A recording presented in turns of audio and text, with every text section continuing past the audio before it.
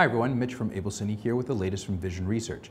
A few years back when the Phantom HD was first introduced, one of the really neat innovations that it came with was on-camera controls, which made what was frankly a digital cinema high-speed camera system, but made it interact just the way you're used to using regular camera.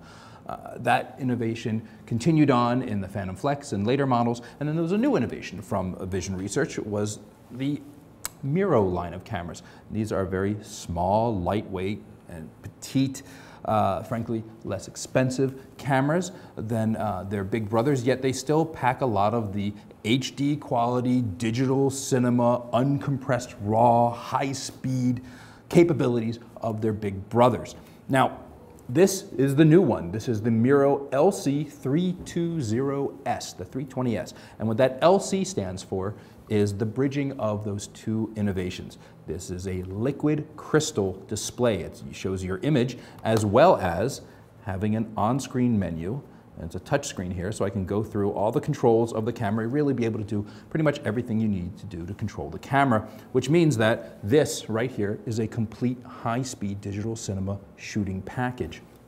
Now, it still uses all these accessories that we've developed for the camera here at AbelCine. So we have these top handles and mounting plates, the little trigger on the top. You have a rod base, it holds front rods here, can go to a bridge. You even have our breakout box for added connectivity on the camera. The camera itself shoots with a PL mount for using 35mm PL mount lenses, as well as Nikon F or even a Canon EOS mount, so you can, with an electronic control, you can actually control the iris of those lenses. And it uses little camcorder batteries. It's all very petite, lightweight little package. You can record out to a separate recorder off just the HD SDI signal, or you can open this little compartment and you see that this is the onboard CineFlash memory. This little cartridge here holds uncompressed raw files, so it's very high digital cinema quality files. But let's take a look at the menu system itself right here on the camera. All right, so we've reset the camera so that I'm actually pointing at a subject and you can see the screen. Now there's two little buttons right here, and the first one, if I push this top one, it gives you your status menu, and you can see these are all your sort of main hits of what resolution am I shooting at, what's my shutter angle, how many frames a second am I shooting. It tells me I'm actually in record mode right now, and that's represented by this memory buffer bar right up here.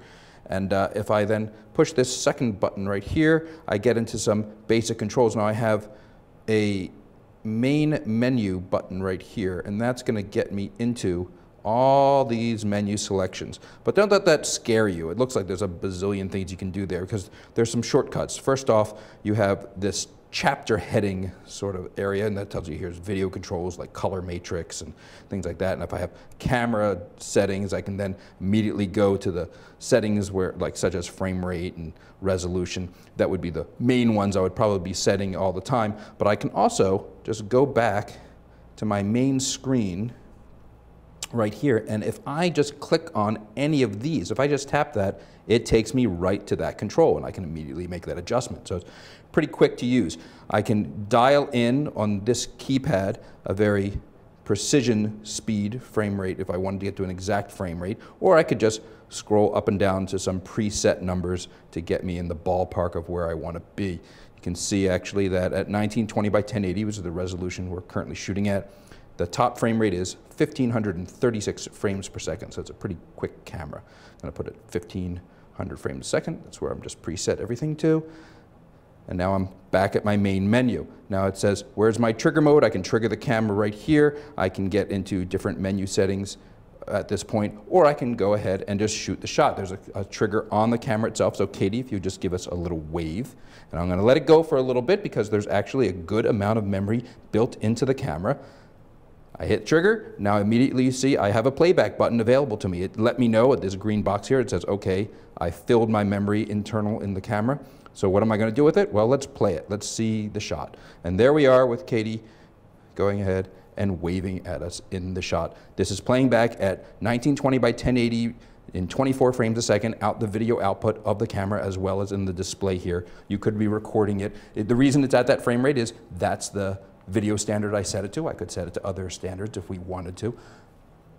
I can choose to scroll through it quickly. I can pick my in point and my out point and then save it to the internal memory, that's Cine Flash, inside the camera.